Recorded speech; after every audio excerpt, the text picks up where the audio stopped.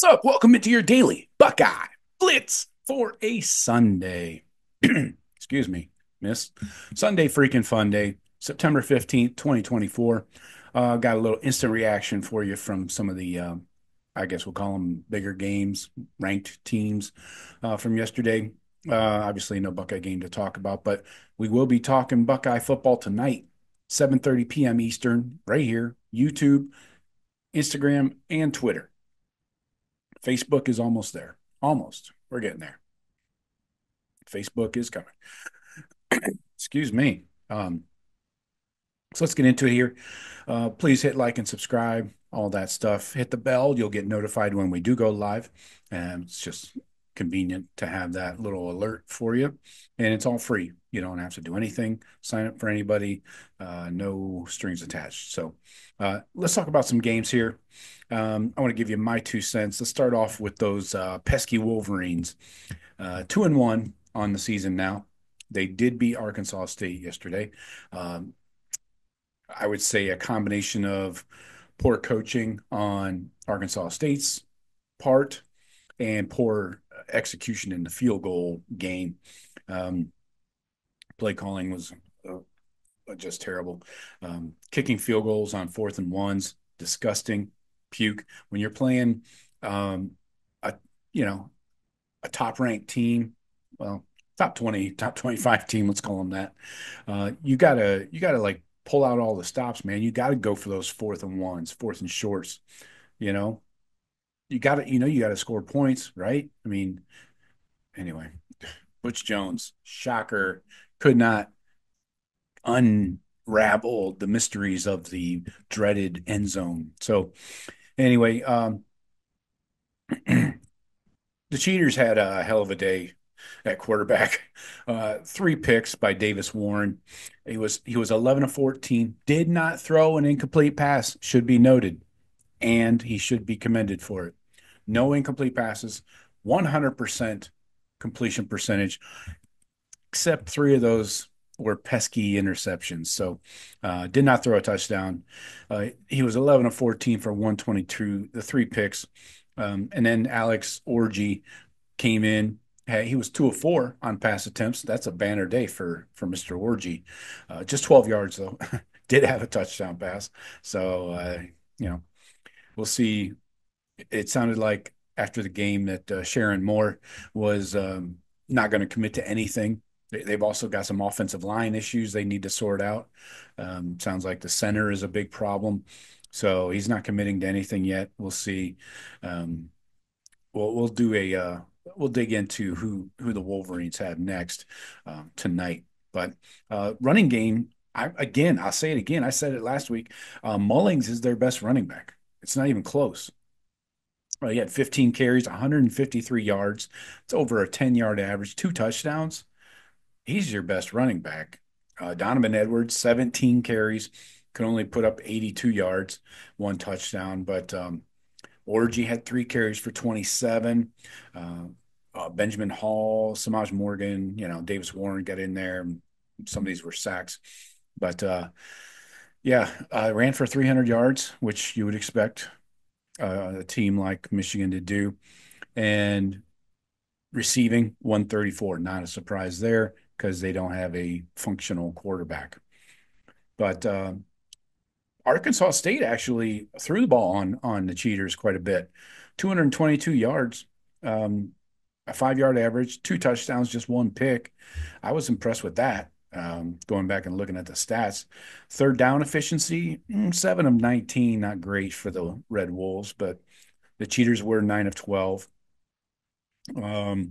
Cheaters put up 435 total on offense, 280 by the Red Wolves. I was surprised that they actually threw Will Johnson's way a couple of times. So they just couldn't run the ball for shit. Arkansas State couldn't. And Michigan with 7 penalties for 69 yards. Nice. Good job there. And the 3 turnovers. So they held the ball long, almost 35 minutes. That's what they do. But the Red Wolves came back in the fourth quarter, put up 15 points. I mean, they scored on their last 2 drives of the game. So you could say that the cheaters were just mailing it in at that point, but they're in big trouble. Um, yeah, Davis Warren is obviously not the answer. Why not get the kid in there, Jaden Davis? Screw it, man. Burn the red shirt. He's probably going to be the starter next year, anyways. So what's one more, season? So anyway, so yeah, cheaters get by. They're still in the top 20, probably. I doubt they'll move up much, if at all. Let's talk Ducks and Beavs. Oregon started off fast and really didn't slow down. 49-14 was the final there. Oregon, they were running the ball strong, man. They were pounding the ball down Oregon's throat in the first half. Their defense couldn't stop Oregon. They couldn't. There's no way they could possibly score with the Ducks. But the running game looked good early, and they got shut down in the second half. I mean, they went scoreless in the second half. Oregon outscored them 27-0. So the Ducks go to 3-0. Gabriel 291, two touchdowns, no picks. The run game was nice for them. Gabriel did have a 54-yarder. That was the long for the team.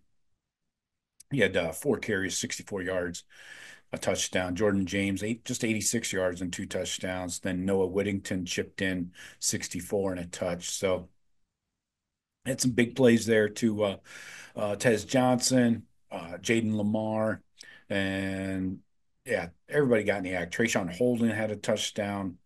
So yeah, it was a pretty easy game for the Oregon offense. I wish the Beavs would have continued to try to run the ball and then play some freaking defense. Their defense was bad. Just 2 TFLs on the day, 0 sacks. That's not going to get it done. The Ducks had 7 batted down passes, 3 TFLs, 2 sacks. So, yeah, not a great day for the Beavs. I was hoping to keep that one closer and didn't really go my way. So I hope you didn't use my picks this week. What else? Alabama, Wisconsin. You know, uh, it's nice that Bama went up to Madison. That's a big ticket for Madtown, and brings a big following. But Luke's in trouble, man. I'm not his job. I'm just saying his offense is again not good. Um, I don't know that Tyler Van Dyke gets hurt early on, and then that you're really struggling to beat Bama with a TVD, but without him, you're even in bare trouble. I mean, Braden Locke came in. He was 13 of 26, so 50%. Again, an Alex Orgy kind of day. Did have 1 touchdown, no interceptions. So the run game put up a buck 50. That's not bad against Bama.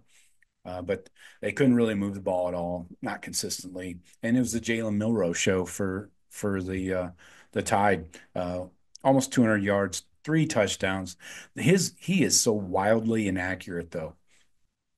You see these deep balls just way out in front of the receiver, a crossing route way out in front of the receiver sometimes, and then he'll drop one in the bucket in the corner of the end zone. It's like you don't know what you're getting from this freaking guy. He also led his team in rushing, 75 yards, 2 touchdowns. So, yeah, Ryan Williams, the young guy, he's really showing up big time. Bernard they both had touchdowns. So, yeah, Bama just lived in the backfield all day. It didn't matter who was quarterback back there. Joe Montana was not going to save the Badgers. So, easy game for Bama. They win going away. 21-7 were the totals in the second half. So again, thought Whiskey would keep that closer.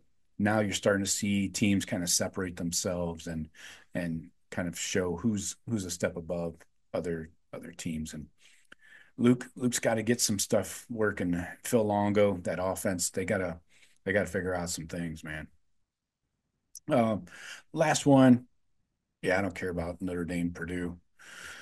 Um, Georgia almost falls to UK in the bluegrass state.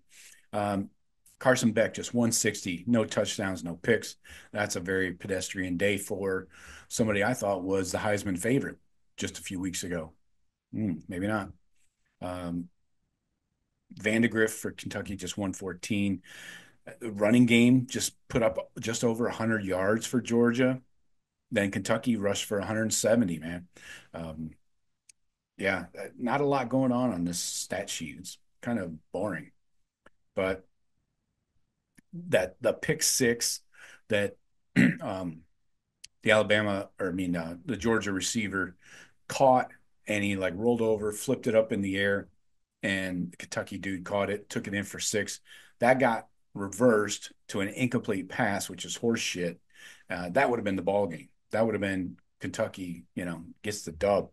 Um, but was not to be. Kentucky was 9 of 16 on third downs over Georgia. Georgia 5 of 13. That really stuck out to me. The yardage was very close, 262 to 284 in favor of Kentucky. Um, and penalties killed Georgia, man. 9 for 85. When's the last time you saw a Georgia team with 9 penalties? Um, man, Kentucky controlled the clock too. 35 minutes of possession. So they lost. They did lose a fumble. Kentucky did. So that you can't do that against a team like Georgia. But I'm not convinced with freaking Georgia at all. And again, another kind of bonehead coaching decisions. Just like old Butch Butch Jones, Butch Davis, Butch Jones. I don't know. Doesn't matter. They both suck. So anyway, yeah. Kentucky, you didn't expect them to be close. They're 1-2 on the season now, but they put a little scare into the Bulldogs, and Kirby's not so smart. So those are the games I was really paying attention to. I had the quad box going throughout the day with a mixture of different games on YouTube TV, so that was nice. Use that. I don't usually use that when the Buckeyes are on, but it was pretty good for a bunch of teams I'm paying attention to. So those are the big games. We'll talk about more about these and some of the other ones. Arch Manning, is he QB1 in Austin? Excellent question, Joe. Glad you asked. No, we'll see. We'll see how long Quinn Ewers is out. Maybe they keep him on the shelf for a couple extra weeks, make sure he's 100% healthy, right? So we'll see who Texas has coming up, and everybody else. Same with Bama. Bama still does not look like the fourth best team in the country to me. I think you could also say Texas is better than Georgia at this point. So anyway, we'll talk to you tonight, 7:30 p.m. Eastern. Hope you'll join us right here on YouTube Live or Twitter or Instagram. So I got for you today. Talk to you later, burp, or tomorrow. Go Bucks.